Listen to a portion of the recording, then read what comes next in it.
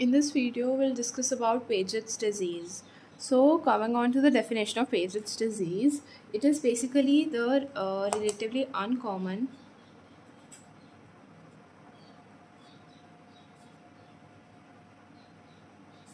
bony disorder characterized by repeated phases of bone resorption followed by reactive bone formation, in excessive and uncoordinated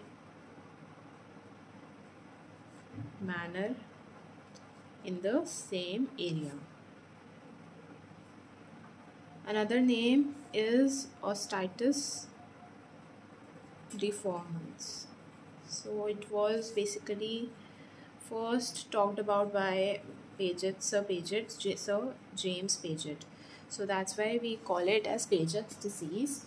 Now what you will see is basically there will be severe distortion and weakening of bone.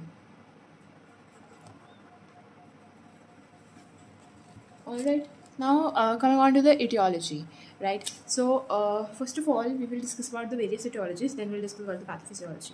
So either it can occur due to a circulatory disturbance, or it can occur due to an inflammatory reaction to bone, or it can occur due to a glandular or a genetic abnormality. Then it can occur due to the slow viral infection. Then it can occur due to the decrease or the defective connective tissue metabolism, or it can occur due to an autoimmune disease or an endocrinal abnormality. Now let's discuss the pathophysiology. Now what actually happens is, this is basically a disease of osteoclast. This is a disease of osteoclast. Now these osteoclasts and the bone marrow and the precursor, basically the circulating osteoclast precursor cells. Now all of them, what happens is they have an increased sensitivity. They have increased sensitivity to factors like 125 dihydrocholcalciferol, that vitamin D, also rankle, IL-6. Now due to this, what happens is there is an increase in the bone resorption. Okay, now after this there is a reactive response by the osteoblast, due to which there is an increase. Now due to this there is an increase in the osteoblast action.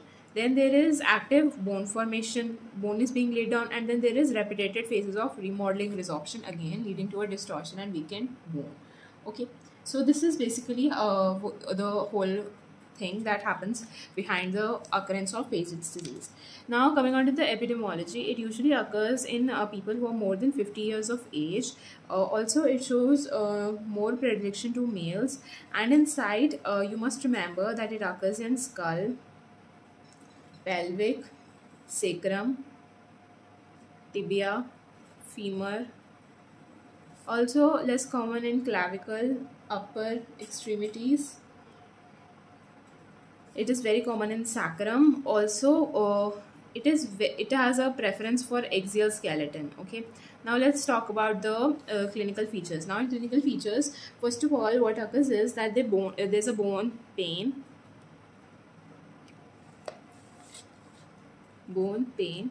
which may worsen at night. Then there is frontal bossing, enlargement of skull. Then bowing deformity. Now what happens is the legs are basically bowed, so this gives a chalk stick like appearance. Also the person actually moves with a waddling gait. Now this is the keyword, waddling gait. Now due to this, what happens is the person has a monkey-like stance. Monkey-like stance. Now one more keyword is platabasia. Now what is platabasia? It is basically the skull becoming more softened. Okay, so base of the skull is softened.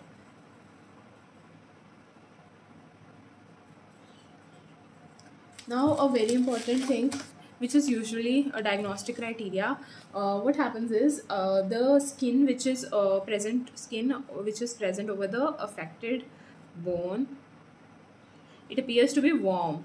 Why is it so? Because of the increase in the vascularity. Okay. Then we will also we have mentioned about platabasia, then monkey stance, bowing deformity. Yeah, one more important keyword, leontius ossia. Now this was also present in fibrous dysplasia, the monostotic type. Okay, this is basically a lion-like face. Yes, very important. In Paget's disease, you will have CVS abnormalities. CVS abnormalities such as aortic stenosis or calcification of cardiac walls. Now, very important to remember, what happens is in this you can also have an optic and optic as well as the cochlear nerve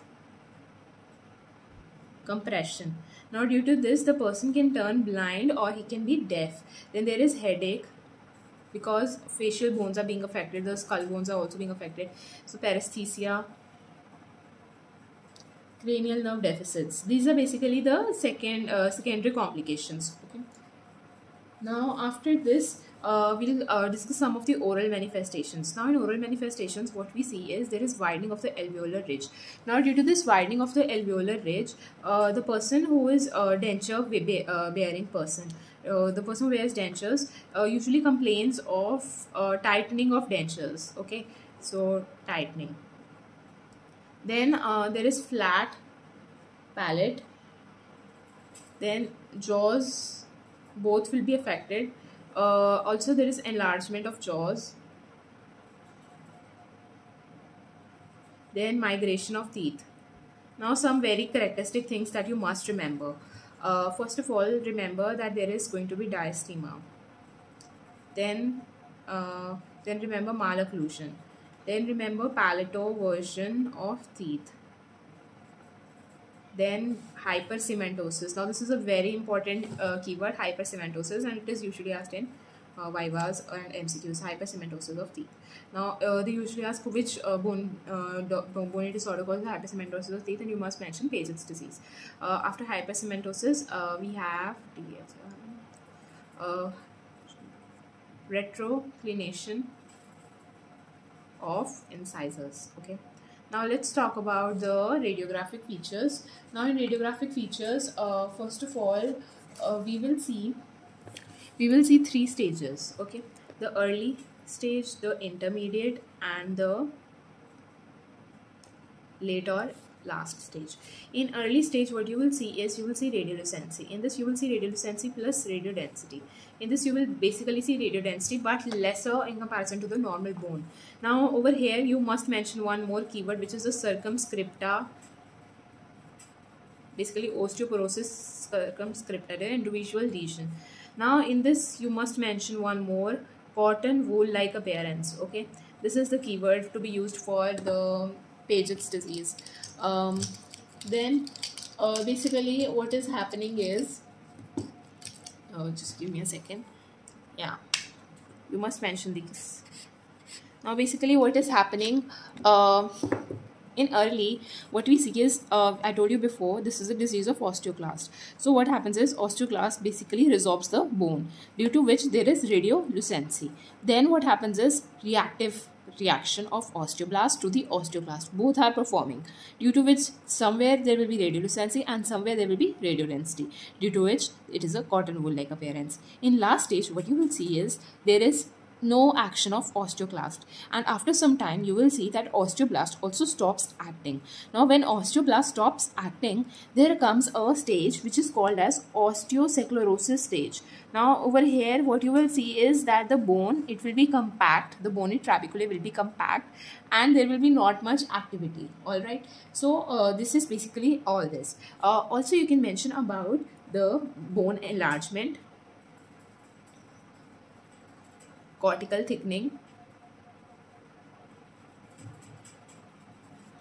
increased trabeculae, loss of lamina dura. Sometimes in Viva questions, it is also asked which all lesions are associated with loss of lamina dura. So you must remember some conditions which do have this. For example, if you talk about radicular cyst, there is also loss of lamina dura. Okay, and in this also.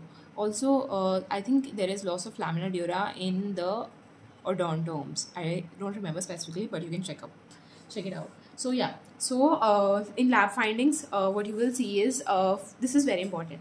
You must always remember what you're talking about. So total and bone specific alkaline phosphatase. Never mention acid phosphatase. Both are different.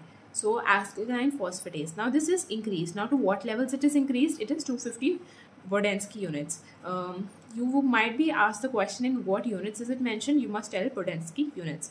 Then in severe cases, what you will see is the urinary hydroxyproline. It will also be increased, hydroxyproline. The serum calcium and phosphate levels, they will be normal. Also let's talk about the abnormal ratio of alpha CTX and beta CTX. This will be basically increased. Okay. Also in radiographic features, one more thing I forgot to mention is the Abraham sign, or basically the black beard sign. This is very important. Now what happens is when we do the bone scintigraphy. Now in bone scintigraphy, what happens is there is a total uptake of the optic throughout the mandible, condyle till other condyle. So this is basically a very characteristic feature of the Paget's disease. Okay. Now let's talk about the histopathology, which is very important. First of all, just remember this diagram. So we will use some purple and